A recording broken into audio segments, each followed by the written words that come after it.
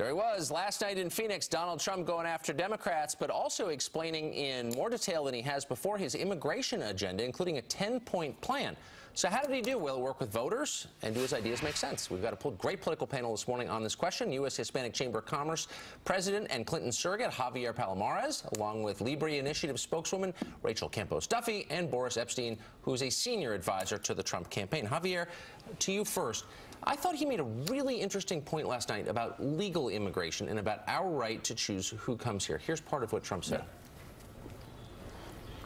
It's our right as a sovereign nation to choose immigrants that we think are the likeliest to thrive and flourish and love us. So you're a business guy. You wouldn't hire the first 100 people who showed up for the job interview. Absolutely. You reserve the right to choose the ones you want. Agree. Why shouldn't our country have that same right? That's not how we do it now. Right. You know, I don't think anybody's advocating to hire just whoever shows up here. The vast majority of immigrants that are here came here to look for work. Right. The vast majority of them, in fact, are working and helping this nation move forward. They're doing the kinds of jobs, frankly, that a lot of Americans would not do. Okay, but Rachel, why wouldn't our immigration policy be a little bit more thoughtful? It was designed when we had an industrial economy. We no longer do. So why shouldn't we say we're going to take people who are going to help us in very specific ways, not just people who have family here or who are close by physically, but people who are going to help. We talked about welcoming people who want to assimilate, who love America, who share our values. I think that bodes really well for Hispanic immigrants, frankly, when you compare it to immigrants from other countries, and you see the problems going on in Europe with trying to assimilate some of their migrant population. So I don't think that this necessarily bodes poorly for Hispanic immigrants, who I think come here, work hard, just as Javier for sure. said. And I think most people think that, and I think Trump kind of said that last night for the first time. But why not have a skills-based immigration system? It's absolutely necessary, and then this actually hits close to home for me. My family, we're immigrants. We came here when I was 11. My father's an applied math PhD.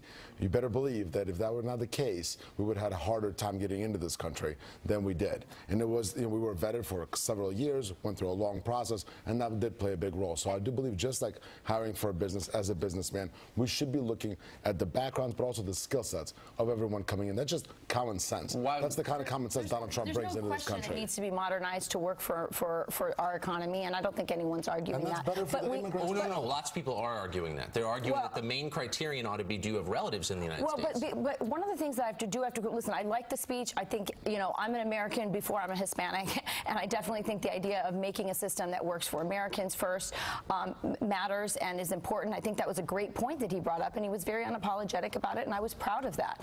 One thing he did not address is that there are many, he said he wanted to put Americans first. He didn't talk specifically about the so-called dreamers. They are Americans. They do live here, and we need something. He didn't really talk about, he talked about getting rid of the executive actions that Obama put in place that allowed their parents to stay. I think that Trump really should have talked about pushing legislation to allow them, not through executive orders, but through legal, in the House, through the Congress. Through the Congress. It's one speech. You're not going to lay out every single policy. I understand, but that's a very important point. He talks a lot about the wall, and he's being scoffed at by all the smart people. All the cool kids are unimpressed by the wall.